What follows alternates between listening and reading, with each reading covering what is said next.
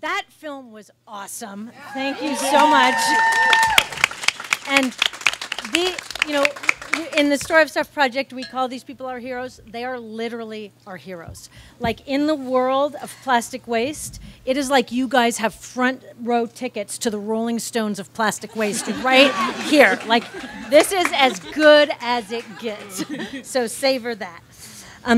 One thing about plastics that some of you already know and some of you are just newly coming into this world is that if you start looking at plastics, it's so rewarding and it's so intriguing that it easily can become a lifelong passion. So I am going to really inadequately introduce each one of these people because it would take the entire session that we have if I was actually going to tell you everything they did. We have, just so you know, we have an hour and a half here together. I'm going to run through a bunch of questions with them and we're going to save the last 30 minutes for questions. So we have Dia Schlossberg, the filmmaker and director-producer of The Story of Stuff. We have Stiv Wilson, my friend and creator and producer of The Story of Stuff, currently the campaigns director at The Story of Stuff project. Emma Priestland, corporate campaign coordinator at Break Free from Plastic, based in Europe. Yvette Aralo is a policy research and grassroots advocate with Texas Environmental Justice Advocacy Services, a wonderful organization that works in Texas on environmental and racial justice issues. Froylian Great, who we all just call Froy, who's the executive director of Gaia, the Philippines. We said the word Gaia a bunch when you guys were up there. I don't know if you guys know. Gaia is the Global Anti-Incinerator Alliance. It's a global network. Last I heard, 91 countries. Is that right, Christy? There's the international coordinator. Almost 100 countries of people fighting incinerators and promoting alternatives. And Tiza Mafira is the ED of Indonesia Plastic Bag Diet Movement, a community-based organization that advocates for awareness and policies. But like many things, it takes a village to make a film, and it takes a village to fight big plastic. And so there's a lot of other people I just want to quickly call out. Could you please raise your hand if you are a Story of Stuff project staff? Ooh, board member, supporter or donor to the Story of Stuff or Story of Plastic? I hope there's a lot of you in there. Thank you. Could you please raise your hand if you were one of the heroes interviewed in the film? There's Martin from the Ecology Center. That's all of you guys. Raise your hands. That's all of you. Could you please raise your hand if you are active in the incredibly powerful global movement, Break Free from Plastics? Awesome. And there's one of the founders of that right there, Nikki Davies. Thank you so much. It really does take a village to do what we have to do, and you all are that village.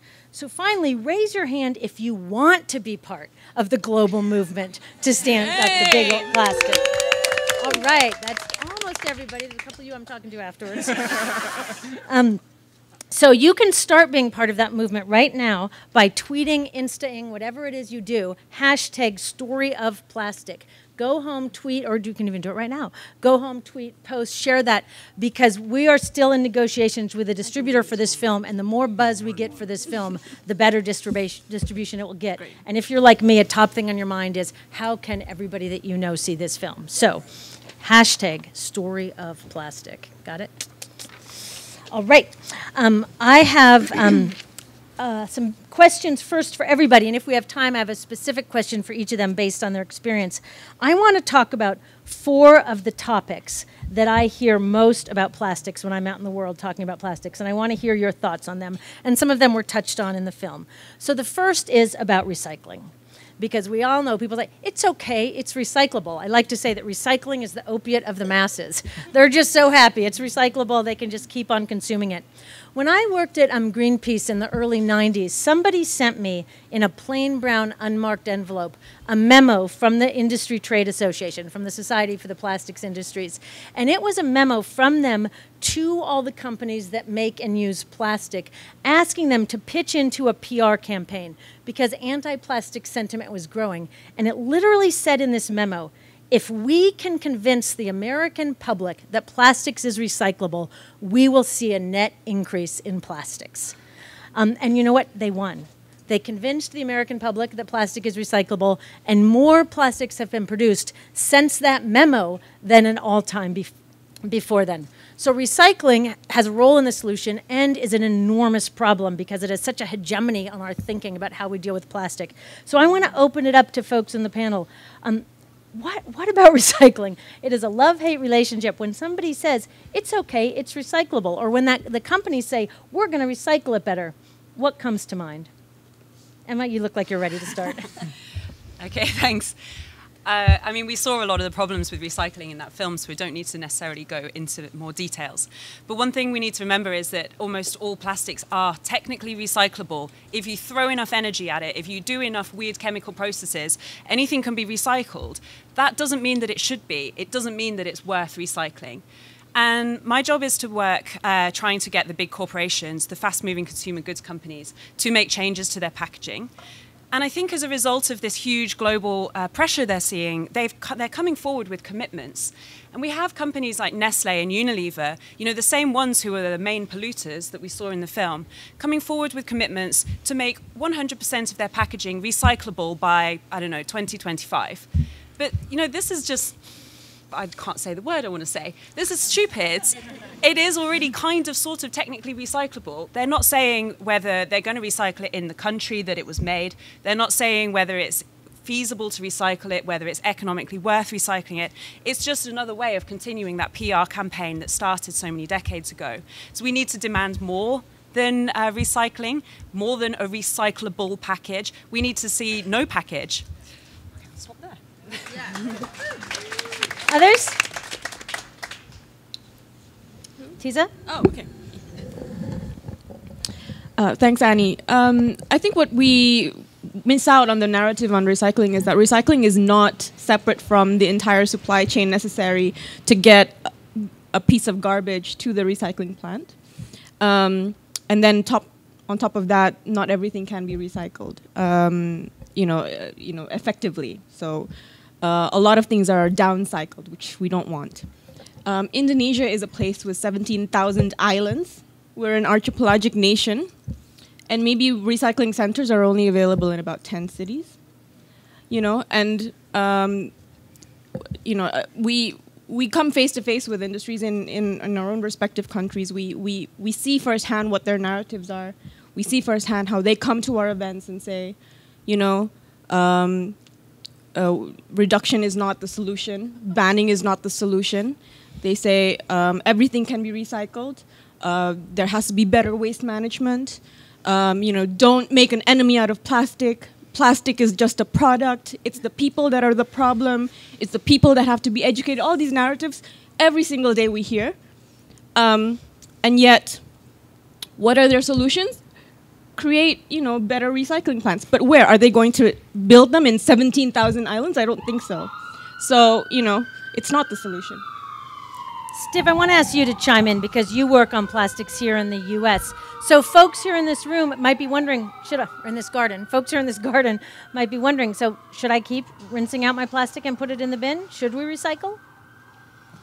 So I think one of the biggest challenges with recycling, as you saw a lot of themes in the film that are touching on this, is economics are based on supply and demand, and if recycling was really going to work, the companies that make plastic, extracting it from the ground, would not be promoting recycling because that would be competition. So that's a cynical ploy right there. They're literally saying, like, yeah, just recycle. But there's too much. That's the bottom line of what we saw, both in the research and traveling the world to make this film, is nobody could do anything with this amount of stuff. It's just too much. And so the supply is always going to outweigh the demand. And to clean it, to rinse it, that takes a lot of effort. So, yeah, we need source segregation first. And what I mean by that is, like in Freud's system, Mother Earth Foundation system in the Philippines, waste is separated before it ever contaminates itself. So, like, paper never touches metal, never touches plastic, never touches food waste. And that's why they're able to achieve these transformative results, is because the stuff that is recyclable still has value. But if you look at our recycling bin, even here in Mill Valley, where this is a very woke population, you see a tremendous amount of disregard. And I feel sorry for Martin Burke here, who he's the lead garbage man in Berkeley, and the amount of stuff his staff has to deal with contamination, it's just not tenable. By throwing all the stuff in one garbage can, it becomes garbage. It's no longer these materials no longer have value, because to clean them and process them costs more money than they're worth on the end. And there's only one plastic out there really that has a whole lot of value, and that's the number one, polyethylene terephthalate. There's a little value in number 2s, and depending on the weather, 5s. The rest of it, no. And as Shibu says in the film as well, recycling is predicated on poverty. And that's what we wanted to uncover as we went into these places, is what the actual conditions were like for people doing this work. The blue bin is not, it does not get carried somewhere by rainbows on the wings of unicorns. It's a business, and it's a broken business. That's a long-winded answer, sorry. From the petrochemicals point, I'd say that recycling, when a couple of years ago, when Break Free and the P4 group had a conversation with us about plastics, we automatically said, we don't work on recycling. I'm part of an organization that's been doing this work for over 16 years, and we've been focused on the toxic exposure at the front line and fence line of communities.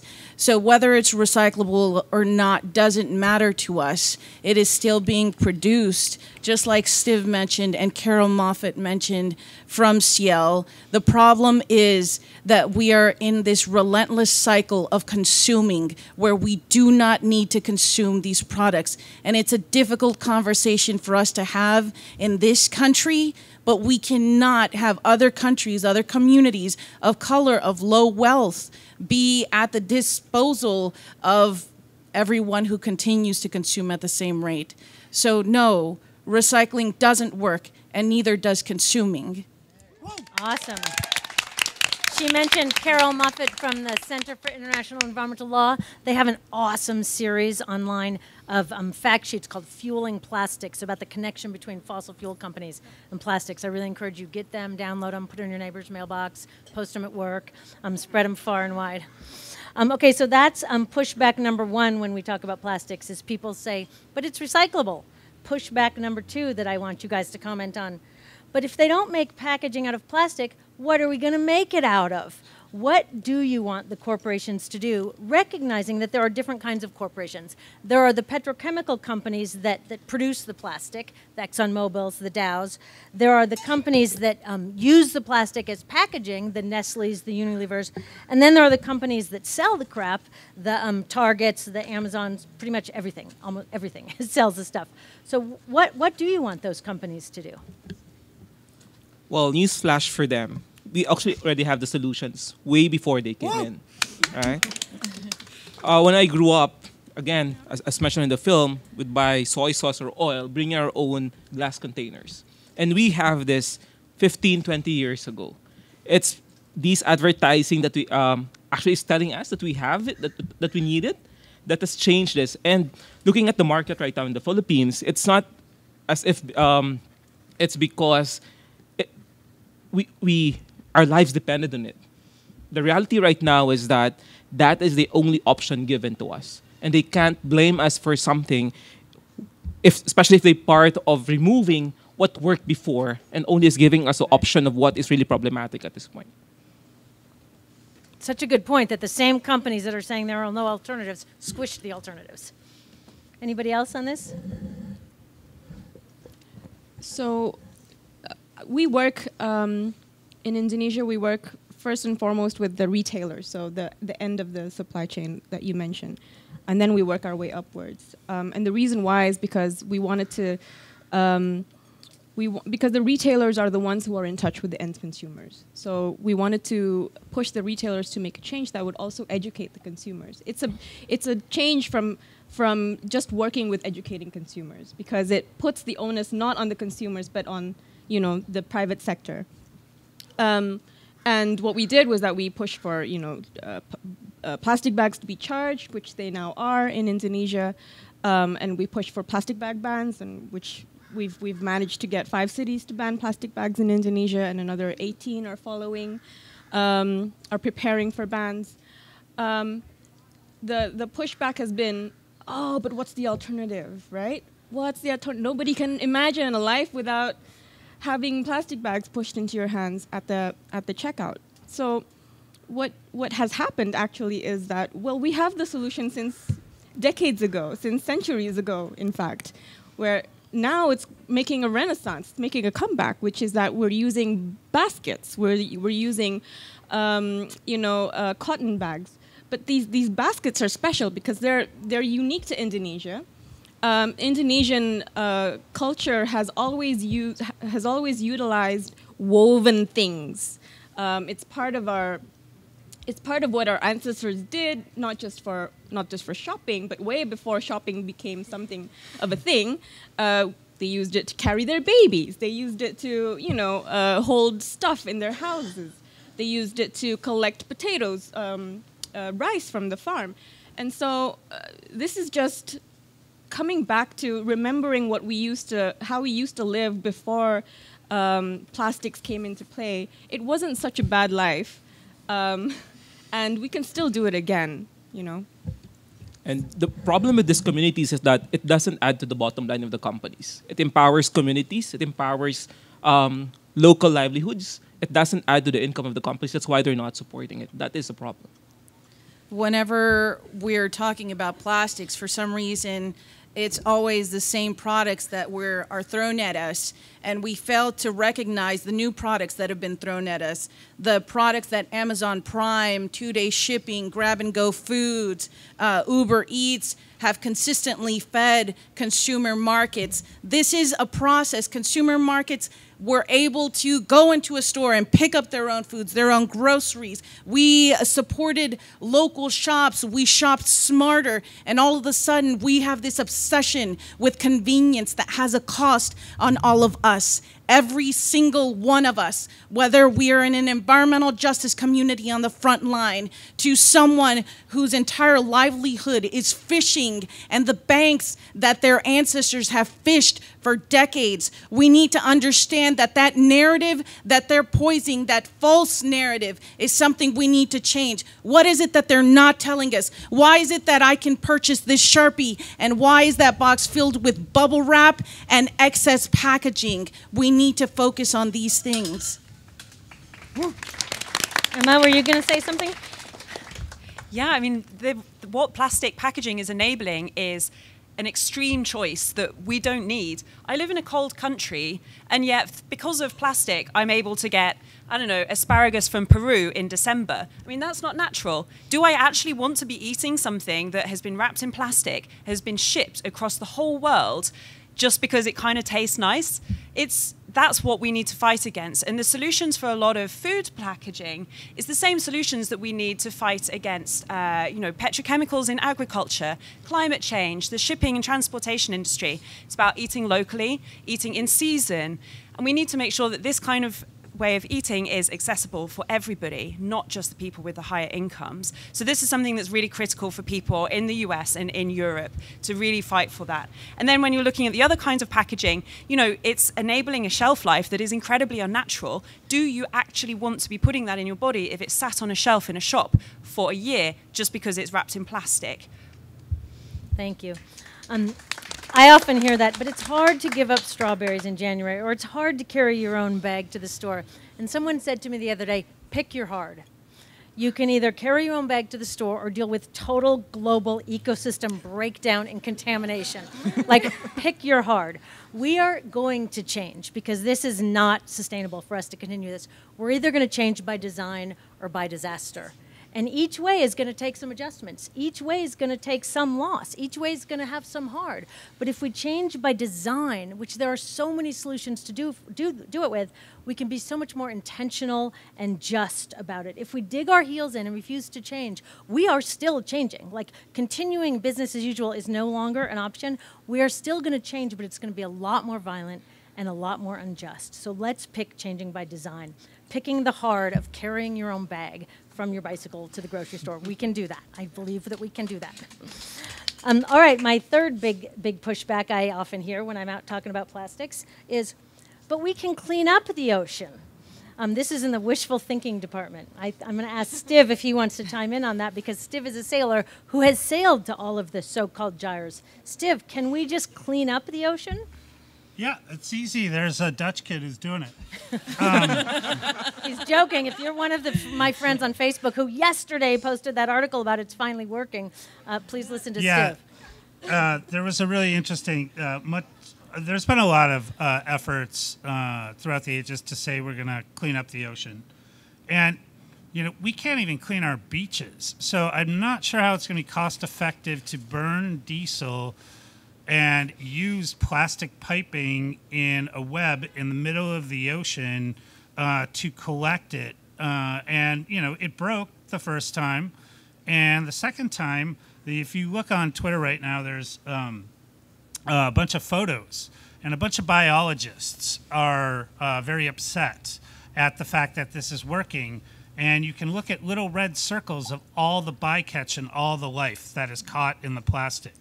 Many of us who've been critics of cleaning up the middle of the ocean have cited that we need an environmental impact assessment. What is the effect going to be on wildlife?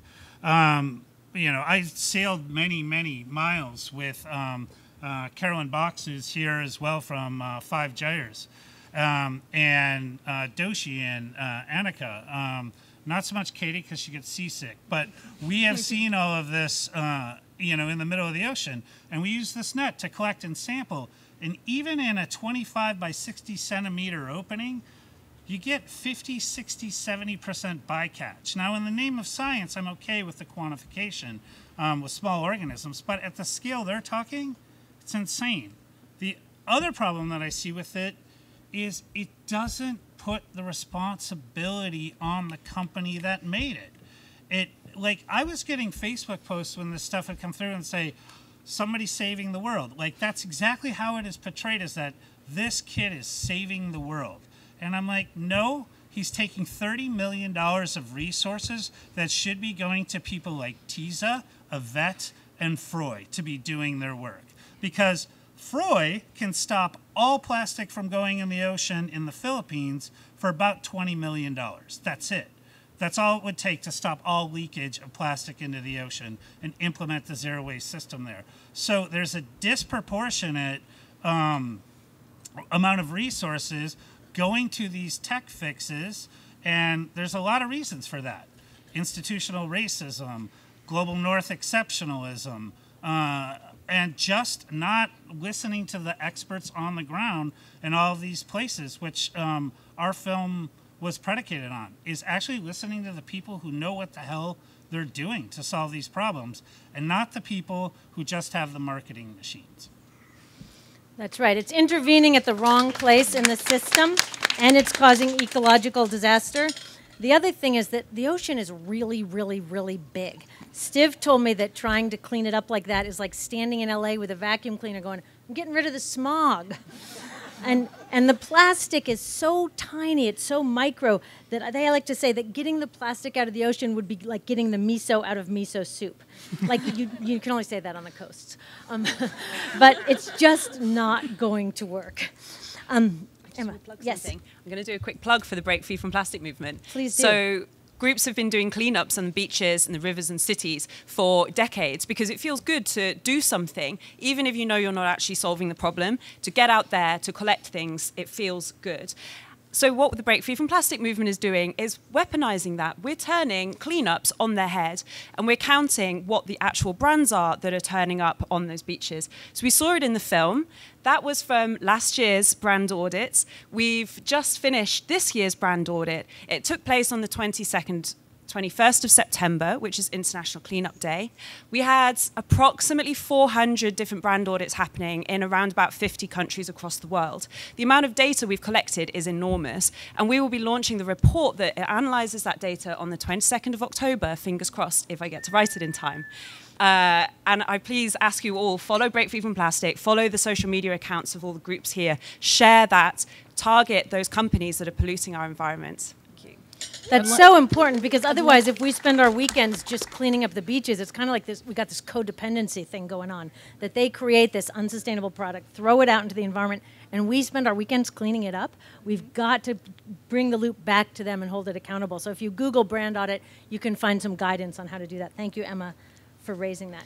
I'd like to add that I know that we have such a strong conversation about water in the ocean, but we really need to take a step and pause on how much potable water, fresh water, drinkable water, these processes from fracking to processing to recycling are actually taking, because we see other parts of the globe where water wars are happening actively, and we need to stop and listen. How much water do we have left, and is it worth all of this? That's right. Yeah, just very quickly, my response to this always is that cleanups are predicated on helping marine animals. So my wish is that as we try to save the turtles and all these animals, we don't poison our communities that are already suffering on this. Fair request, Troy. Thank you. All right, now I've got a question for each of you that's more specific about your own work, and I want to start with Dea. There's a lot of information out there about plastic. There are reports and articles and compelling photos and scientific studies. Why a film and why now? Great question. So I think filmmaking has a unique power to take people through an experience and help people feel the emotion of that experience so that they can own it and own the information they received because they've gone through a process. And when you feel sorry, when you love the people in your films, when you care about the people in your films, you care about what they care about. So combining your own, sorry, I'm totally nervous. We love you. Yeah, we love you.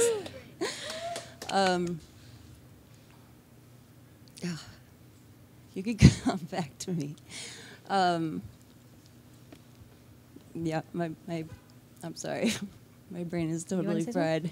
You can see how hard this process was of making this film by how brilliant all of these people are, and just imagine having hours and hours of brilliant nuggets of wisdom and experience like this that we had to sort through to make that up. So I really want to focus on, I think it's amazing that we have them here and we have this gift, and you get a little bit of an idea of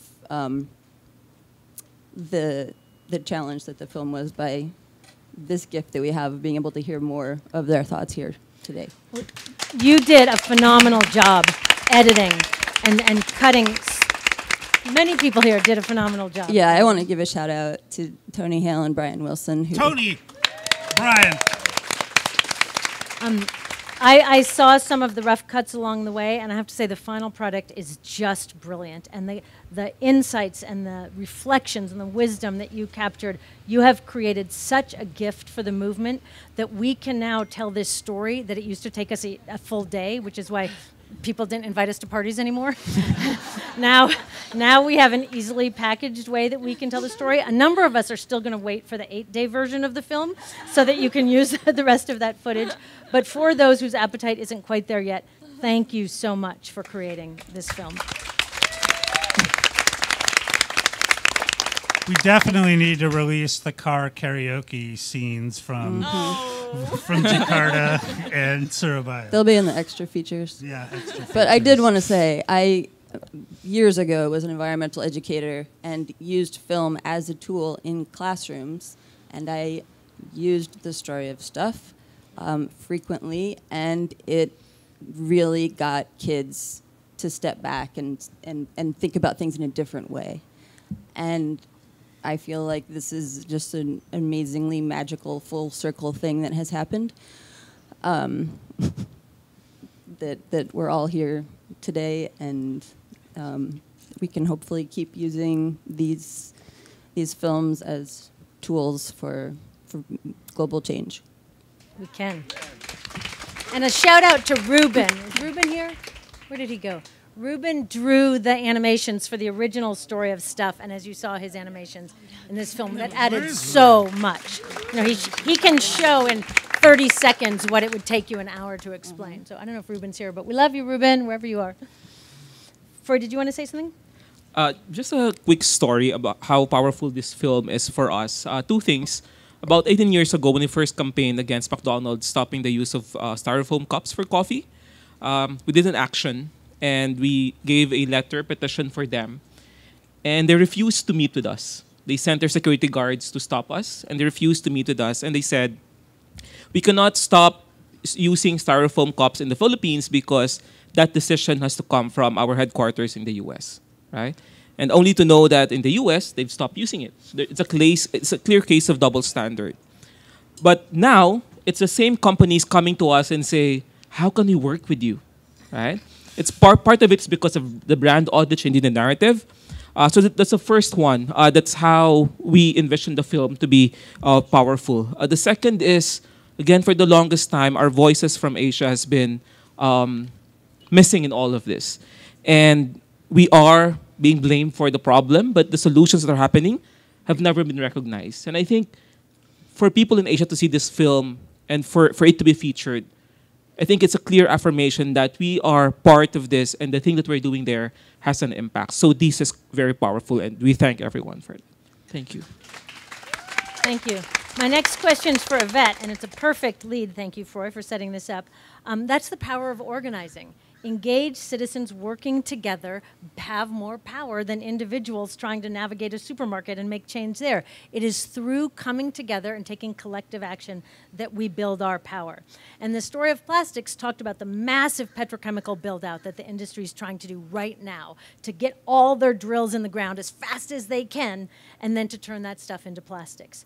And the best way to respond to that is protest. That's how we build our power. And so the industry is cracking down and trying to criminalize, silence, dissent, and protest. And Texas is the front line of this crackdown on activisms. Yvette, could you talk a little bit about the critical infrastructure bill, the so-called critical infrastructure bill that tries to squelch protest against fossil fuels and plastics facilities? Right. So the bill emphasizes and really focuses on activists as almost terroristic threats and places them and their lives, their family and friends, and the local community at risk, because what it does is it creates a felony of the freedom of speech and the right to act and the right to basically protect our individual survivals. So when right after Hurricane Imelda, when Greenpeace arrived to Houston and had 11 activists lunge off of the Hartman Bridge right off of Baytown, right next to ExxonMobil in the second largest refinery in the world. We saw that as a powerful act that we individually couldn't take because we don't have the resources to combat having actions like this. We rely, if anything, rely on large green organizations like Greenpeace, who has resources to be able to come face to face with felony charges and actually live that entire processes out. Why is it that in our fight for survival, we also have to combat institutional racism that has plagued our communities? Why is it that we cannot take a stand? Why is it that indigenous communities continue to fight for sovereignty, for identification? Why is it that communities in Flint, Michigan, when they rise in order to fight for clean water, it is to silence them, stomp, and squash us? And we can only be so lucky to have allies on the other side to stand up and say, you know what, we're here with you too. But it takes more than that. And we have to address the issues of institutional racism within our country and the effects that that takes on other countries and regions that we continue to colonize, spread imperialism and Western tactics of not only consumption, but the disposal of our communities, our culture, and our livelihood. Because the communities along the Amazon do not deserve the endless fires for agriculture, because Brazilian waters in indigenous lands are important to the Poncas in Oklahoma, the Houma Nation in southern Louisiana, the Gwich'in in Alaska, the Permian Basin communities of low wealth, both communities of color and rural white communities, the historically isolated and often condemned historical black communities, former freedmen's towns, that our entire system basically profited off of their survival and continued slavery in a system of consumption. Yes. It's interesting that you mentioned the indigenous pushback, because it was actually the Standing Rock protest against the Dakota Access Pipeline that triggered these critical infrastructure bills, because these petrochemical companies are saying, we don't want to be standing rocked. They know that engaged activism is the single most powerful force to stop the incredible injustice of this build out of fossil fuels and plastics. So these critical infrastructure bills are passing around, going around the country. They outlaw protest, as Yvette said, constitutionally protected, First Amendment protected free speech and protest against fossil fuels, against plastics, and the Texas one includes CAFO bills too. I mean, CAFO Farm shows you who's making their corporate lobby donations in that list. But if we lose the right to protest this kind of injustice, this kind of pollution, we are going to lose so much more. So please add this to the list of things that you are tracking. I would add that in the narrative gathering we had not too long ago here or nearby in Occidental, Casey Kemp Hornick, who is part of the Ponca Nation and part of the voices that screamed water is life to all of us here, also said that plastic is death in such a very short, succinct, and powerful message. And that's something that we need to resonate with. Plastic is death. That's right. Thank you. Emma, it seems like the discourse around plastic and the willingness to regulate plastic is different in the European Union than it is here. Can you share any reflections about the different approaches, and why is it that the European Union has been able to make advances, it's not good enough, but advances that we still have not been able to yet? Absolutely. So actually, it came from the awareness of the impacts of plastic on the ocean. And in Europe in 2012, we had a new directive to protect our oceans and waterways, because they're incredibly degraded and threatened in so many different ways.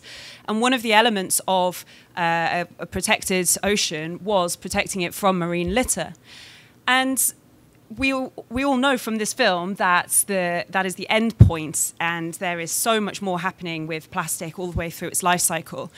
But activists really took that. That was the area of interest from the policymakers, and at that time it was pretty much ignored by a lot of the big corporations. We were able to use the evidence of what is turning up on the beaches, like the top 10 items most frequently found, and use that to lobby for specific legislation on those items. And it started off with plastic bags. we had a law in 2013, I think, or 2014, that forced every country in the European Union to drastically reduce their plastic bag usage. It's about an 80% reduction that they are legally obliged to do, either by banning them or placing a charge on the plastic bags or voluntary measures.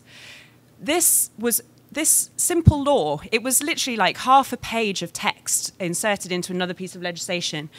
It caused a huge response from the plastic industry, from the supermarkets, because they knew that this piece of legislation that seemed so trivial was opening the door to a lot more. We also knew that, and that's why we fought so hard. The initial law didn't have any targets in, it didn't have any obligations, and through the amazing power of the civil society in Europe and citizens, we were able to really strengthen this piece of legislation. And we have seen huge amounts of reduction in plastic bag use across Europe. And one of the really interesting things from this law was that researchers were able to find that the popularity amongst normal citizens of this idea of being charged for plastic bag use actually increased once the law was implemented. And that wasn't expected. You know, you're taking away people's convenience, you're asking them to change their behavior, to plan ahead. They were expecting it to be really unpopular, but that wasn't the case. And so this really, really paved the way to this legislation banning straws and plastic cutlery and plastic plates, like a whole host of other different things. The things that are most found on our beaches, they're now going to be either banned or have specific measures on them. And that's only 10 items. And as you said, it is nowhere near enough. And we do get a lot of criticism from people like, why only straws? Why only 10 items? But it's, as a person who works on policy, you see it's this tiny incremental steps that have opened the way to actual genuine plastic reduction. And that is why the industry themselves fought it tooth and nail with everything they have. And once we've shown that this is doable, once we've forced the companies to change their ways when it comes to, you know, how they provide beverages to you, the next step is all the rest of the packaging and all the other plastic products that are causing such a huge problem to us. That's the theory anyway. We have to see. I think the companies often fight these kind of laws because they think it's a foot in the door, but we love these kind of laws because it's a foot in the door.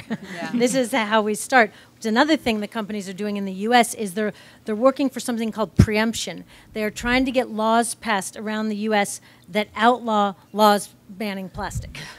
So it's, you know, so much for our democracy.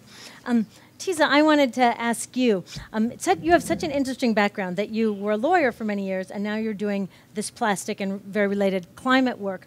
And so there's multiple levels at which we can combat plastic. There's raising public awareness, there's doing corporate campaigns to shift corporate practice, and then there's changing laws. Can you share some thoughts about how those three fit together? And really, what's the role of law in advancing solutions? Yeah, when I first started out, I was looking for other things to do, basically, and commercial lawyering was just not working for me. And there was something interesting that I picked up as I was looking at other professions was that the lobbying profession is actually quite a popular profession. They work with a number of different skill sets. They work with not just lawyers, but they also work with PR, with marketing skill sets, and they work with, you know, economic analysis skill sets. So all kinds of skill sets combined together, hiring the best people on the, you know, on the job market, you know, the best graduates, in order to serve the private sector, in order to have them, you know, have legislations that are friendly to the private sector. And I thought, well, that's very convenient, you know, that they have this service. Isn't it amazing? But at the same time, legislation is not supposed to only serve the private sector. Legislation is supposed to serve everyone. And who's serving everyone? Who is the lobbying firm that's serving the everyone here? That was my question when I first started out, and I thought, well, let's do that. Let's serve that, you know. And so, you know, the plastic bag diet movement became something that was very fun on the outside. We did campaigns. We do school educations because everybody asks, oh, are you doing school educations? Because everybody asks that. So we did school educations, and that's why we have school programs.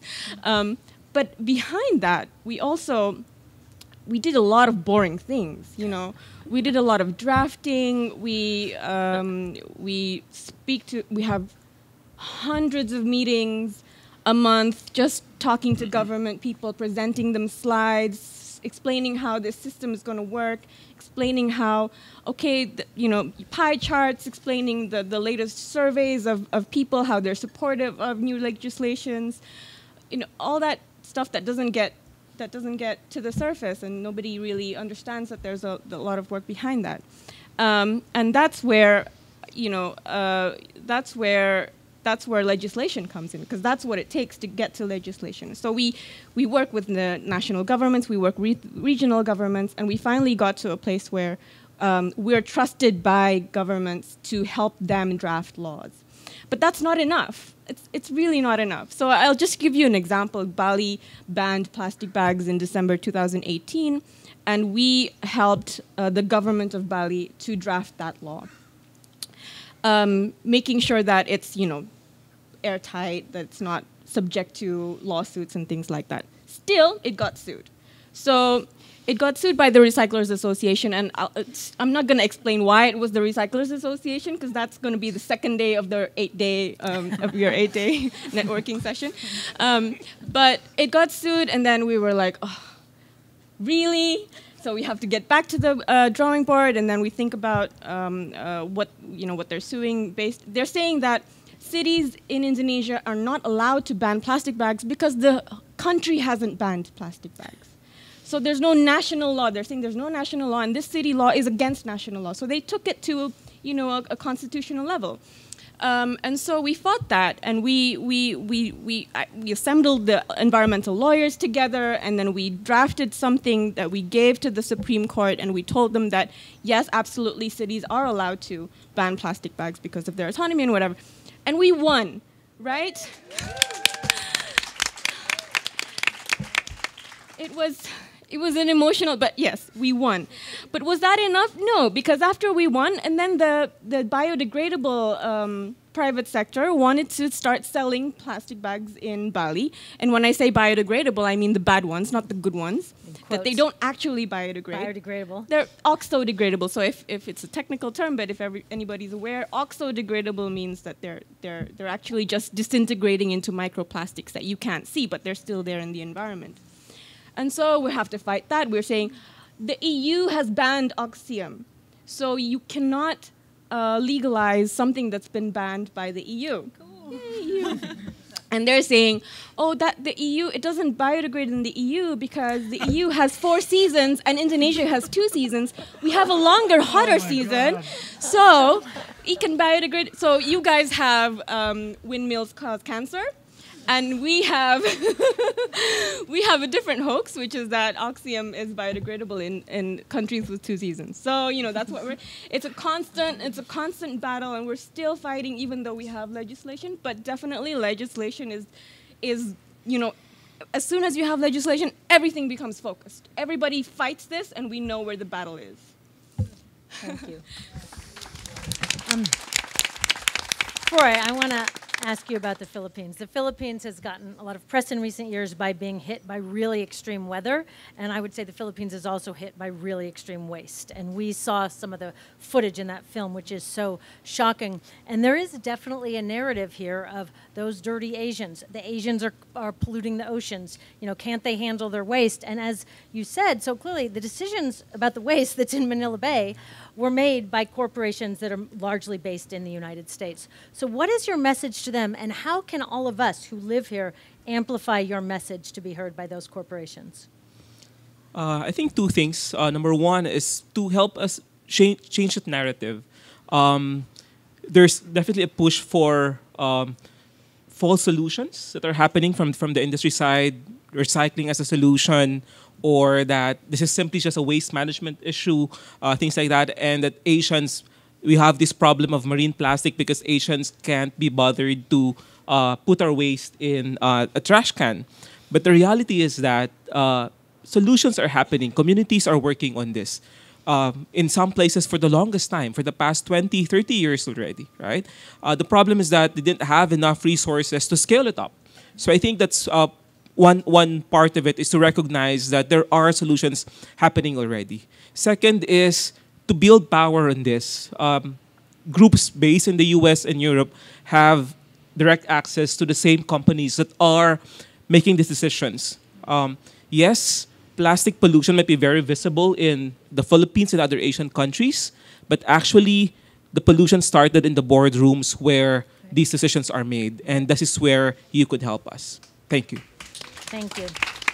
Stiv, finally, I'm throwing you a, what do you call it? Not the curveball, the good one. I'm throwing you a softball. I'm throwing you a softball, which is, I know that making this film was an incredibly emotionally and intellectually challenging and rewarding and inspiring experience for you. What did you leave out that was the thing you were most sorry to have to leave out because of time that you want to make sure people know about? I'm not sure that's a softball. I was giving you a free pass to say anything you want. But, you know, a lot of the people you saw in this film are leaders within their respective regions and countries. And they have whole teams of people who implement the work and are visionaries in and of themselves. So, you know, like, and we interviewed a lot of those people too. And because we had to tie an entire global system and supply chain together in 90 minutes or less, and I think we ended up with about 439 hours of footage, something close to that.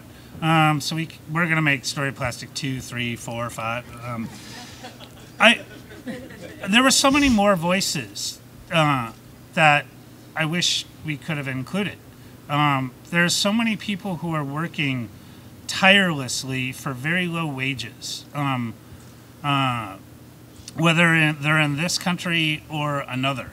You know, you don't make money doing this work, and even when you become a leader in this work.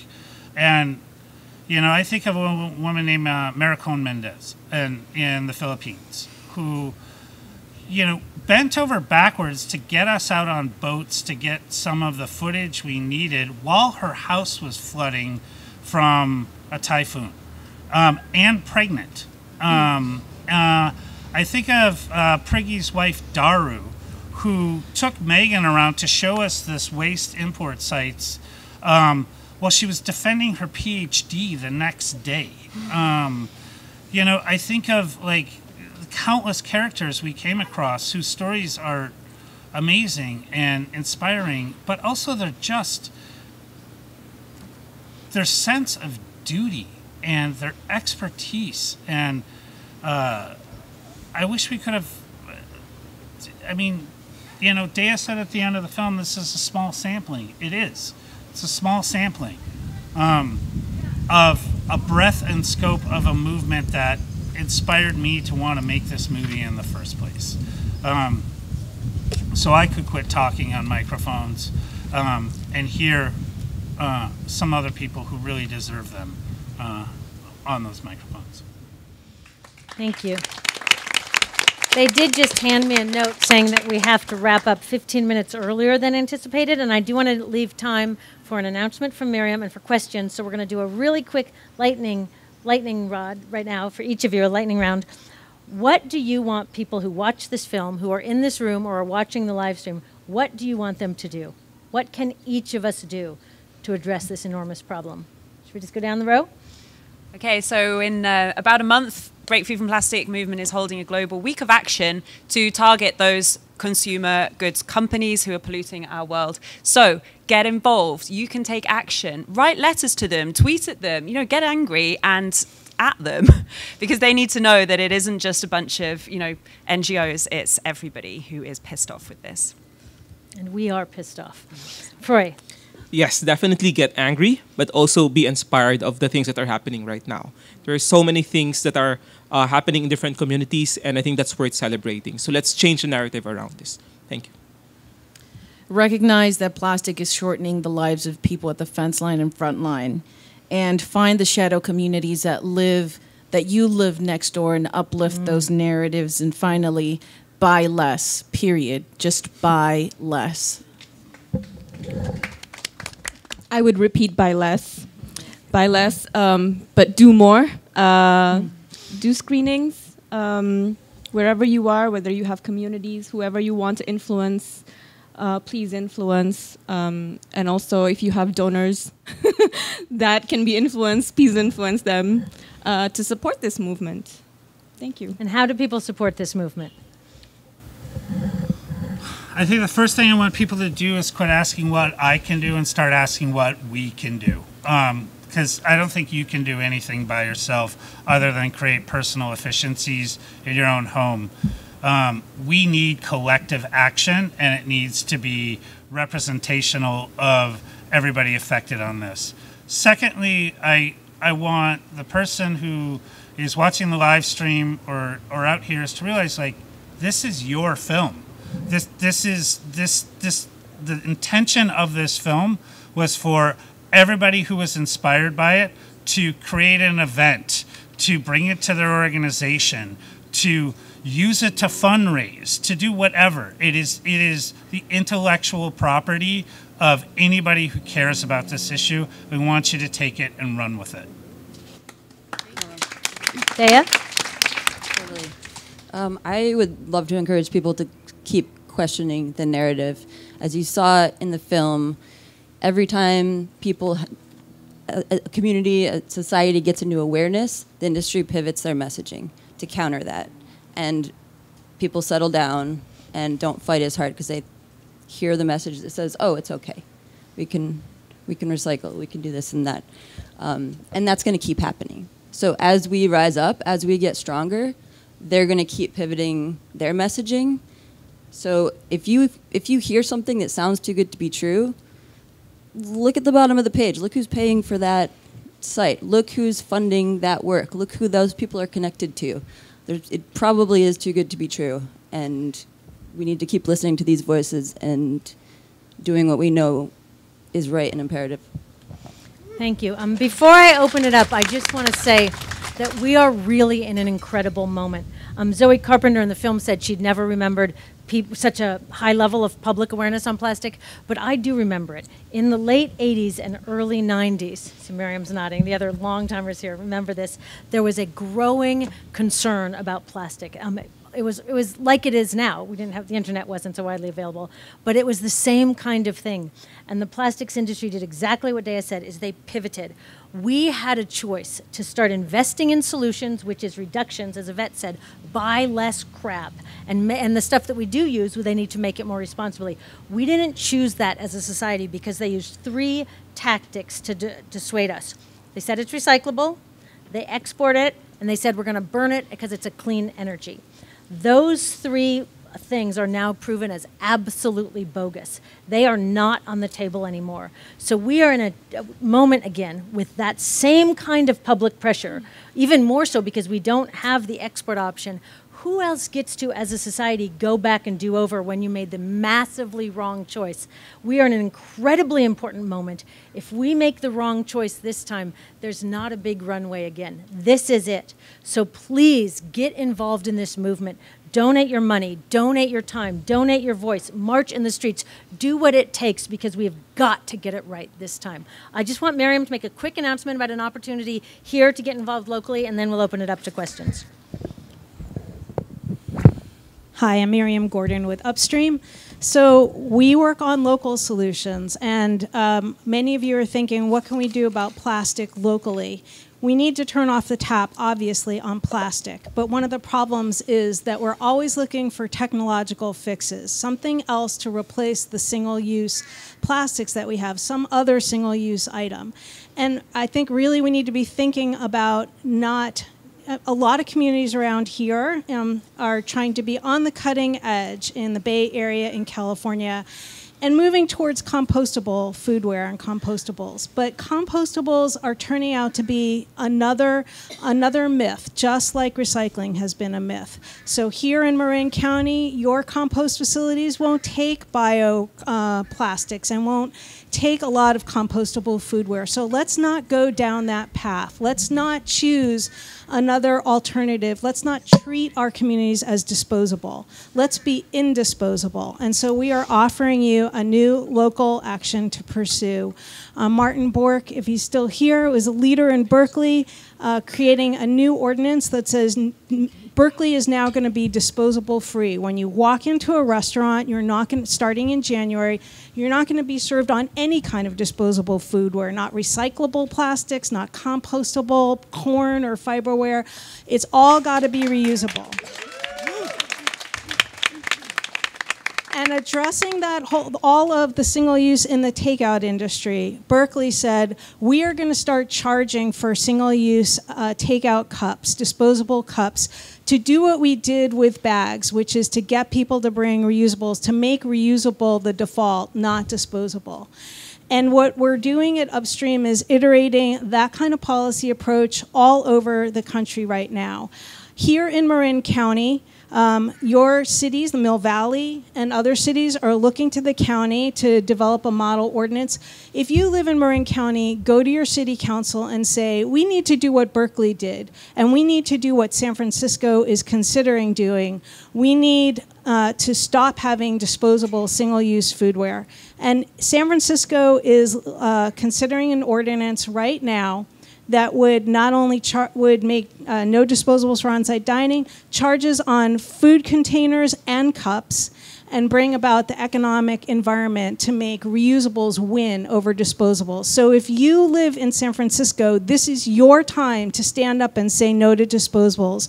Go to indisposablesf.org or hashtag indisposablesf and learn what you can do. We have, the hearings are starting tomorrow and moving over the next few months to get a disposable-free dining ordinance in San Francisco. Thank you. Thank you, because no community should be disposable. Yes. Can you stand up so people can hear? Sure. I just wanted to ask the filmmakers, like the Bully campaign, they had $5 million to bring their film into schools and really make a major campaign. They got PR involved. You know, we have to start lobbying at that level. Are you planning to create a campaign like that with your beautiful, powerful, important film? Absolutely. The question was, you talked about the No Bully campaign, which got $5 million to get their film into schools, and he wanted to know about the follow-up campaign to get this film out there and use it as an organizing tool. Absolutely. I mean, we made this film as a tool for exactly that purpose. We're figuring out those details still, but that is absolutely the intent. We definitely want to get it into schools. We want to get it into communities. We want to give people access to it so they can host their own screenings and watch this in a group, in community, and have these discussions. Yeah. Also, if I could just say, Nikki Davies, can you stand up? Nikki runs the Plastic Solution Fund, and she is out there every day working her tail off, raising money to support this work. So if anybody has $5 million or any sub-amount of that and would like to donate to this movement, we really, really need it. Please talk to Nikki Davies afterwards. Yes? So I have two mixed messages. Sure, maybe we can use this. Try this microphone, see if it helps. Ma'am? Here, pull that, see if that helps. You were saying that it's more than I, it's we. And you were talking about, you know, community action. And you just told us what to do in San Francisco, Mill Valley, and copying what went on in Berkeley.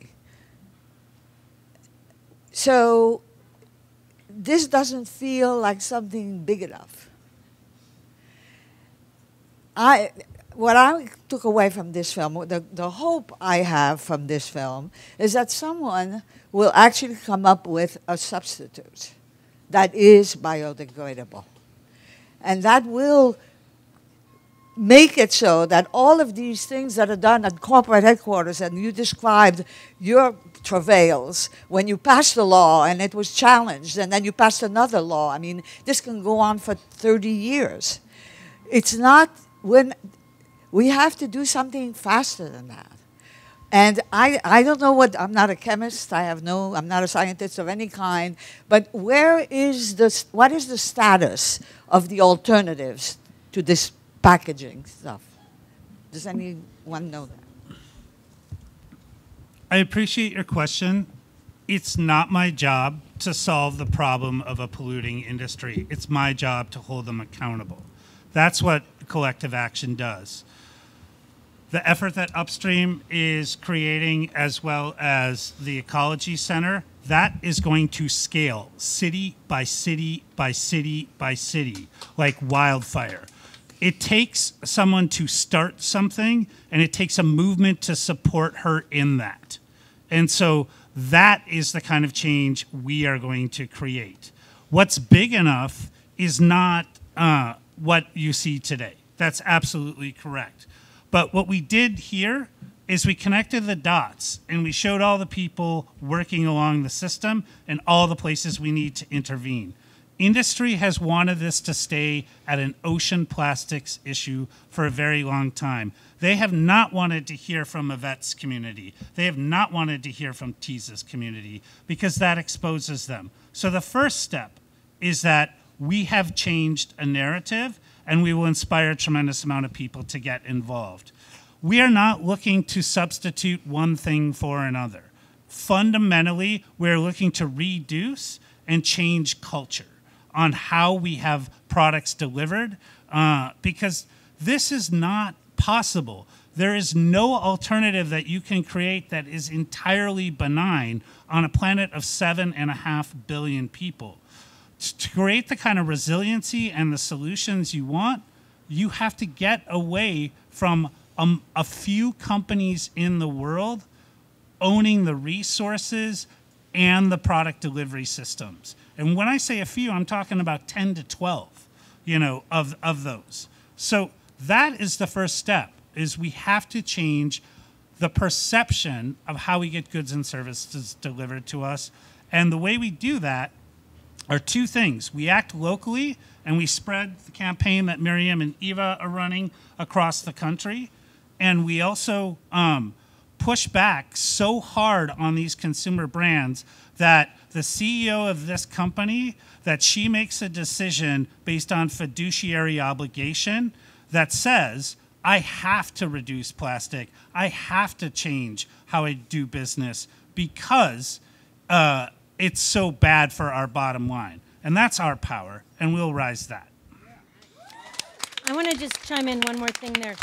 There are alternatives to petrochemical plastics right now that exist. I recently had an off-the-record conversation, so I can't tell you who it was with, but somebody at one of the multinational packaging corporations that you saw in that film, and I said, what's the latest technology you guys are coming up with? They've got plastic substitutes made out of mushrooms. They've got plastic substitute that turns into fish food when it gets wet. They totally know how to do this. Is not a technical problem. This is a political and cultural and economic problem. So when they told me about all these alternatives, I said, so great. Could you use them, please? And they said, we will never, ever, ever use them because virgin plastic is so cheap, because the real costs of plastic are subsidized onto communities like where Yvette is from, and because they get so many billions of dollars of subsidies. So I said, okay, for an organization like Greenpeace, what can an organization like Greenpeace do to change the conditions to make the alternatives economically viable? They said, keep it in the ground. They said, fight new fossil fuels. Fight every new pipeline, every new pump, every new permit, every new port expansion. They said, fight fossil fuels. That's how we do it. But don't think that there is some magical technical thing. Even when there are bio-based things, they use chemicals. They use energy. We're running out of arable land because of climate change. Do you want vast swaths of arable land growing some kinds of crops that can be used for a single-use plastic that we use for 5 minutes and throw away? We need a much more fundamental response and let go of the hope for a magic techno fix. Yes, sir.